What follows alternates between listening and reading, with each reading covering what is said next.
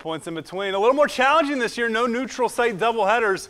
Top seeds getting the chance to host first round action. Most of those at high noon. That includes Shawnee hosting the postseason. Nothing new for the Indians as they have played host to D3 and D4 sectionals in recent years. With the Tribe a chance to play a postseason home game against Elida. These two teams were supposed to resume their WBL matchup last night. That Falls game that was halted by lightning, but wet conditions postponed last night's game. So here we go, scoreless in the third because of great defense. The Tribe's Trevor Anderson takes this one and fires to first, keeping zeros on the board. Bottom three now. Mad Max Stambaugh after his night racing at Lima Land.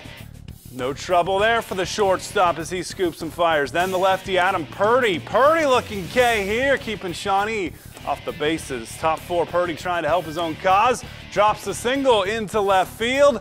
And then it's Stambaugh skying it into no man's land. It falls. Jake Sevitz fires to second to get the lead runner. Runs start coming in the fifth. Elida beats the higher seeded Shawnee Indians 6-1. Nice win for Todd Grapner's club. So your brackets look like this, feeding the Bluffton District. Elida will visit top seeded St. Mary's Thursday. Bath hosts Kenton. Wapakoneta home for Fostoria, who won today.